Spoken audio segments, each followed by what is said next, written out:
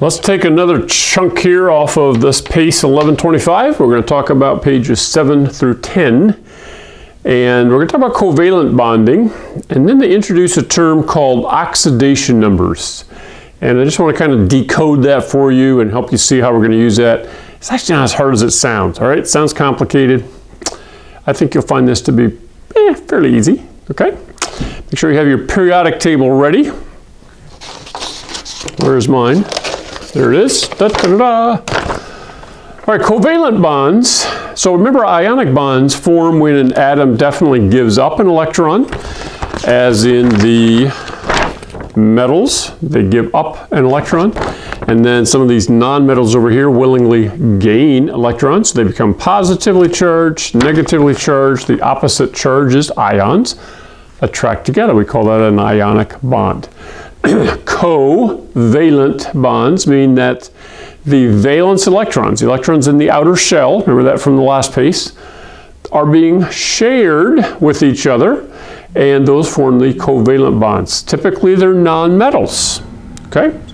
So the non-metals are this whole section, the upper right-hand corner of the periodic table. These are metals, and then these are metals as well. Transition elements, we'll talk about those later.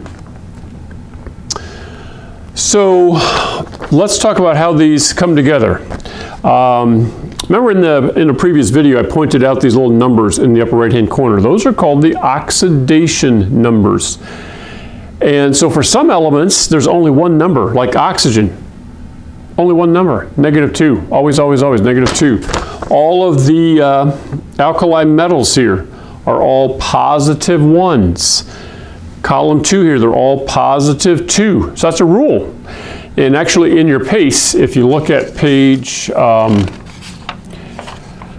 9, they give some rules about a few elements that you can just be absolutely certain never change. But then there are some elements like carbon, okay, or like nitrogen, that have multiple oxidation numbers. Sometimes they're positive, sometimes they're negative, sometimes it's 2 or 4. Nitrogen has a whole bunch, doesn't it? It could be 2, 4, 5, or positive or -3. Wow, lots of choices. Oxidation has nothing to do with oxygen. You'd think it has something to do with oxygen. It really doesn't. It's kind of a weird word. The PACE says it's not the same as the charge, but kind of it is. Kind of it is the charge. It's the charge. It tells us how many electrons are either being kind of shared out or being shared in. So it does affect the charge of that atom while it's reacting to another atom. Let's get some examples and maybe it'll make more sense. According to the periodic table, the oxidation number for hydrogen absolutely positively is +1. Always. Oxygen is always -2, always. Now in the previous PACE we looked at the actual atoms and looked at the electrons and saw how they come in and share and why it forms H2O. But we can do the same thing just with these numbers, these charges, these oxidation numbers, okay?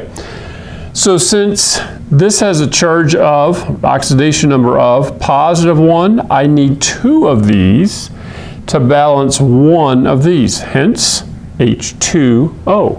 That way the positive is 2, +2 balances the -2. Oxygen, again, oxygen is always -2. You've heard of carbon dioxide, haven't you? Okay, so if I know this is carbon dioxide, di means I have 2 of these. Even though that's water, I could actually call that dihydrogen oxide, or dihydrogen monoxide, all right? That's a technical name for water. You can ask tonight at supper, say, Mom, can you please pour me a glass of dihydrogen monoxide? And impress her with all this knowledge you're gaining in chemistry.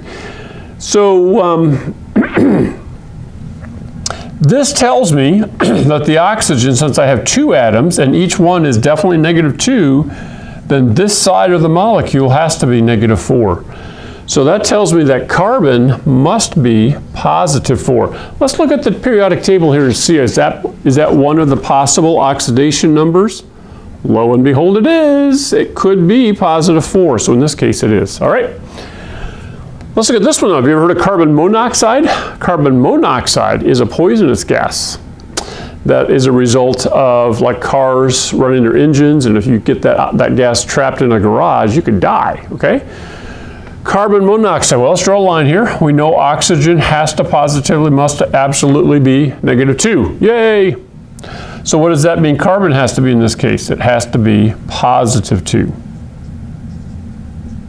So some elements, like carbon, can have different oxidation states. They even use the word state. Why?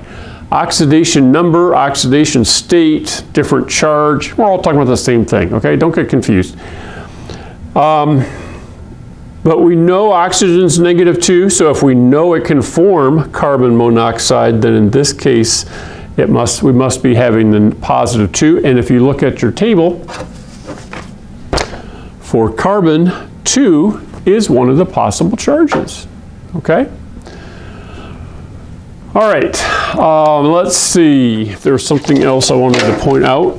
There is a chart here on page 7 about all the different possible number of atoms, and then we have a prefix that goes with it. Maybe you remember these from geometry class or math class. And then down here they show some examples. So if I have 1 nitrogen and 1 oxygen, I call it nitrogen monoxide. Okay, look at the bottom one. I have 2 nitrogens with 1 oxygen, so that one's called a dinitrogen monoxide. We could have over here dinitrogen pentoxide. Woohoo! I think that gives you enough information. Study the chart on the top of page 9 carefully. You do not have to memorize all the oxidation numbers. They are on your periodic table, okay? So you can just use them. And then go to page 10. We'll end with this on page 10. Coming up with names. So now they're doing it with nitrogen and oxygen, okay? Nitrogen dioxide. Since we know that the charge must be 4 on that nitrogen, we would insert the Roman numeral 4 in the name. Okay, so nitrogen Roman numeral 4 oxide. Down here at the bottom, dinitrogen pentoxide. So I know that that has to be +10 and -10 for those. So that means nitrogen must have a charge of +5. Let's look at the periodic. Oh yeah, nitrogen is one of those that has lots of possible numbers. So 5 is one of them. And so that's where the Roman numeral comes from, okay? They have this little thing here about fascinating facts. Those are fun to read. If you don't understand it, don't worry about some of these fascinating facts, okay? They're to challenge the students who are really into chemistry and give them some extra tidbits to hold on to. But I don't think you're being held accountable for that when you get to the upcoming checkups, self-test and pace test. All right, I'm going to stop there. It's a Wednesday, and my tummy is telling me that it is supper time. So I'm going to shut this down and go home for supper and then come back for church tonight. I hope you do well in this pace.